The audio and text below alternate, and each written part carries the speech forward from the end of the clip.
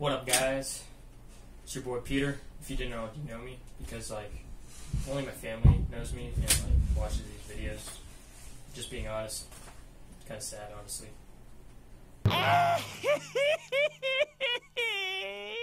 But yeah, whatever. Welcome to this video. I'm going to be talking about the SAT biology subject test. I took it last year, I think. Time flies. And I got an 800 on it, so I want to share with you some tips, tricks, and how I prepared for the SAT biology subject test. All hail College Board!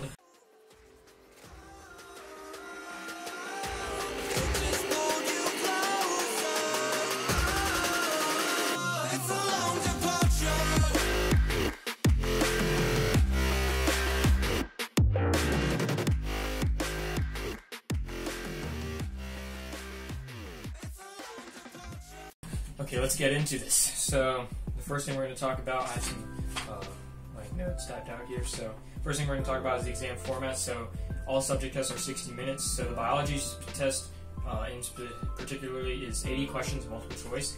And the way it works is that there's actually, when you sign up for the exam on College Board, you'll be signing up for the biology E/M. What is E/M? E stands for ecological, and M stands for molecular. So there's two versions of the test that you take, and you sign up for both, biology E/M.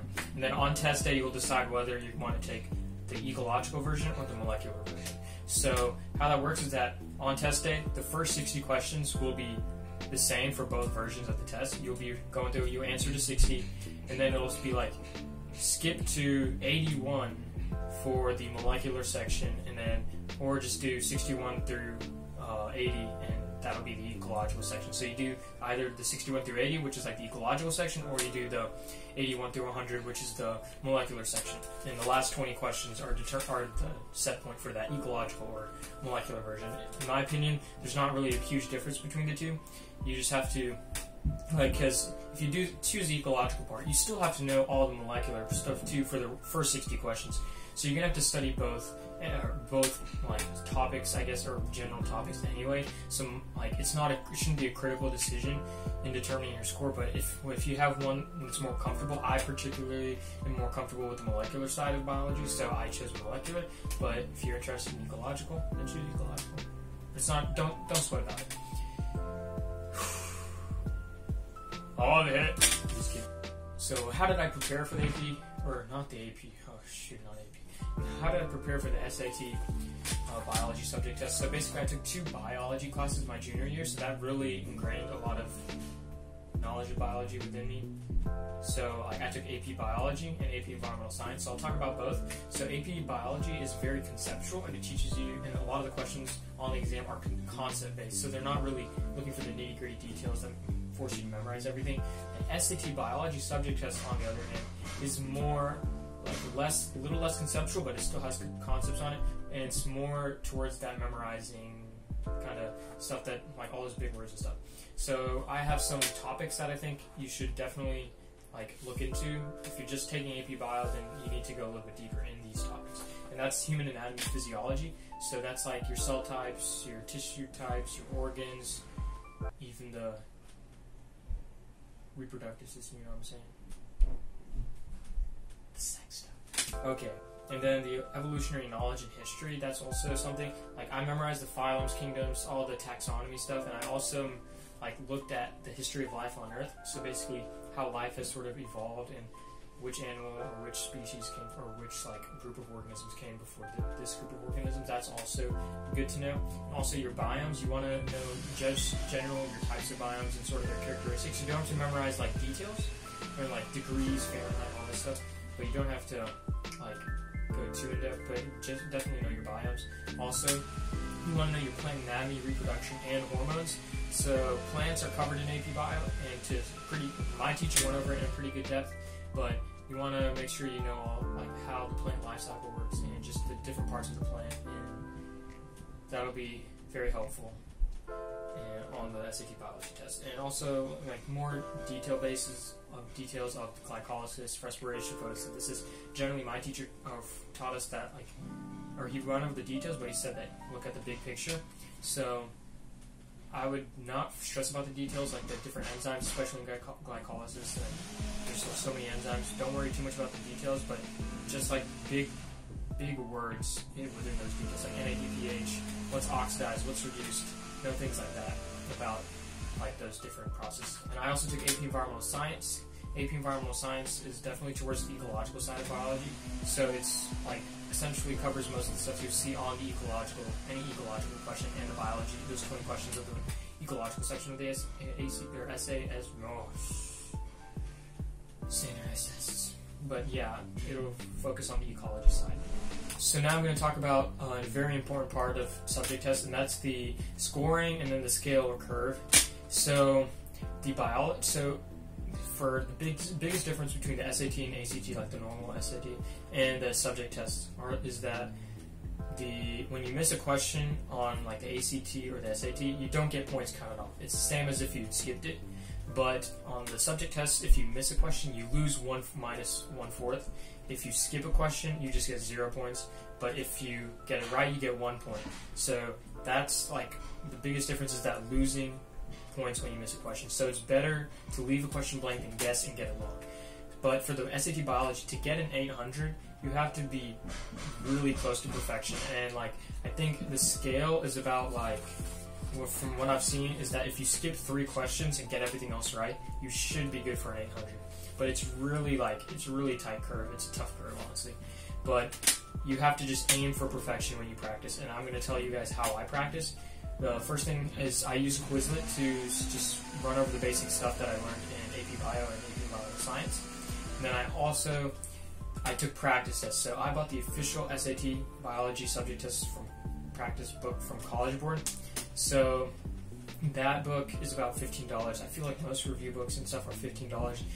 It's honestly, it's kind of expensive in my opinion for just a test that you're going to take and get away, but you can always try and sell it afterwards, I guess, for a cheaper price. But I used that test, and it contains 2 real practice tests.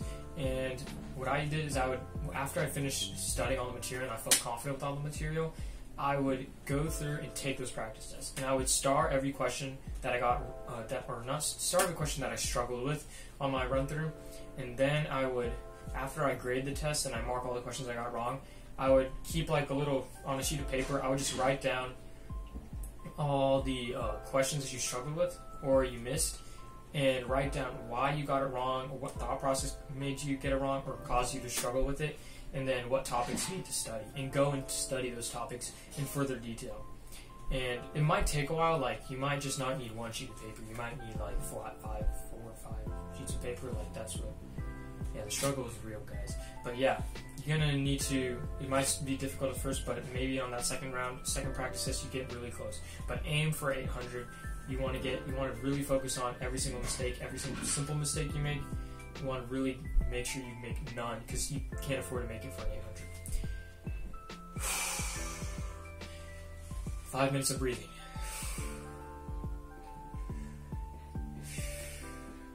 Most of you guys are probably coming from like a YouTube run of like 10 videos or like 20 videos or 30 videos.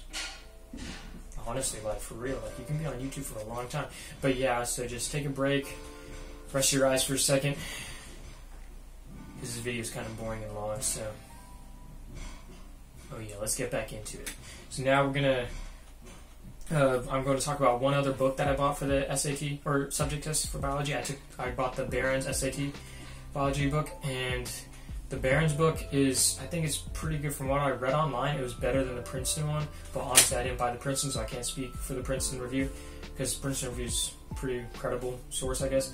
But the SAT Barron's book was pretty good, especially about those details about the phylums and other things, so that's very important, I would say. But it's not like obviously integral, especially if you have like a AP Bio textbook or an AP Environmental Science textbook to study, or really the AP Bio textbook is the most important. But if you can't, like, obviously don't buy a textbook, but like maybe ask your teachers at your school, maybe they can lend you one for a while, and that'll save you money and help you get a good score. So last but not least, I want to talk about some final tips. So the first things first is that obviously watching a video like, no matter how many times you watch a video about someone telling you their tips for an ACT, SAT, like, no matter how many times you watch it, you're not going to, like, be any more prepared to get a good score. Like, you have to actually sit down, put in the work in, take notes, use the Quizlet, take practice tests, review those practice tests. You have to really, really, really focus and put that time in. Time, dedication equals a better score. And obviously, you might not get it the first time. Like, maybe you come out of the SAT Bio, you had a bad day, and maybe you don't do well, and you don't get your good score. But you can always go back and give it a second shot. And it's just going to take great effort, perseverance. So that's the first tip, obviously. And then second tip, secondly, I want to go over some just other things that are important before any test. So first thing, you want to get a good night's rest before. Like, sleep is huge. Like, you can watch TED Talks about this. Sleep is super important for you, especially for concentration before big tests. And these subject tests aren't like as draining as a standardized test, like as ACT or SAT, like those exams, but it's still an hour of concentration. So you want to concentrate. And the last thing, you want to stay hydrated and eat well, because hydration is really important. Your body's made up of a lot of water. Hopefully, if you're preparing for the AP or SAT bio test, you actually know that. But if you don't, hydration is very important. Eat well, eat properly. Get a sugar rush in there maybe beforehand. Not too much. Not only sugar. Get your carbs, protein. Protein's always good, guys. Coming from a big man. I'm just kidding now. Okay, but yeah. Just relax, take a few deep breaths before the exam. Yeah, just relax and you'll be fine. So, good luck. Feel free to like and subscribe, or unlike, or dislike, and unsubscribe, I don't know. Whatever you feel like doing.